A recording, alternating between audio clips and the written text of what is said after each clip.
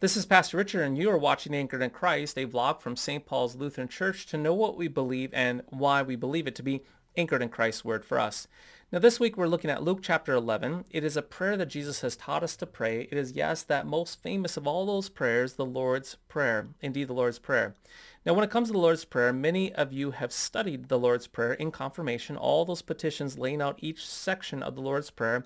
Others of you pray that Lord's Prayer on a daily basis, and many of you will pray it every single week during a church service.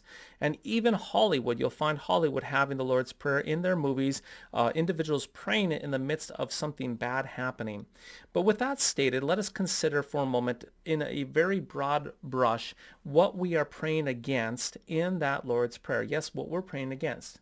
I'm reminded of several years ago a parishioner named Vince, and Vince was going to be dying, and I remember being at the hospital with him on a Friday evening, and we knew later that evening that he wasn't going to make it through that night.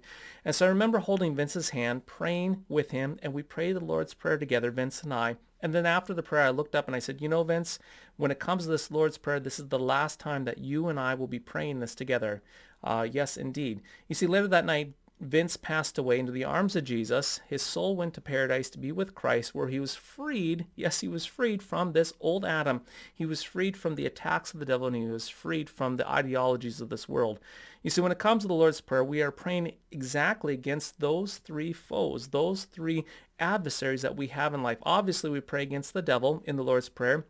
We pray against the ideologies of the world, but we also are praying against ourselves. We're praying against ourselves, that old Adam, the sinful nature that wants what it wants, when it wants, whenever it wants it, all the time. So if you think about it, when we are saying we want the Lord's name to be made great, we pray, hallowed and holy be your name, Lord God, because the fact of the matter is we want our name to be great.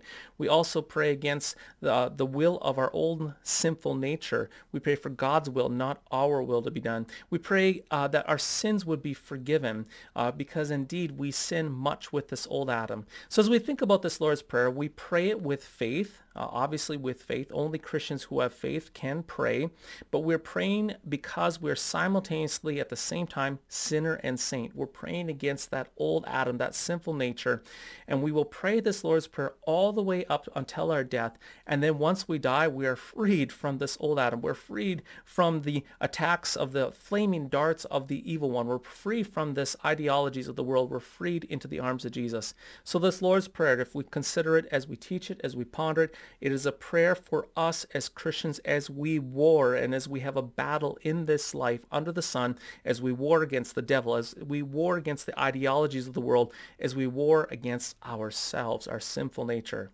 So there you have it. When it comes to Vince, he no longer has to pray that Lord's Prayer because he's freed from the devil. He's freed from the world. He's also freed from his old Adam. But you and I right now, we are still alive in this vale of tears. So we will continually pray this Lord's Prayer as we fight this good fight against the devil, against the world, and against, yes, our sinful nature.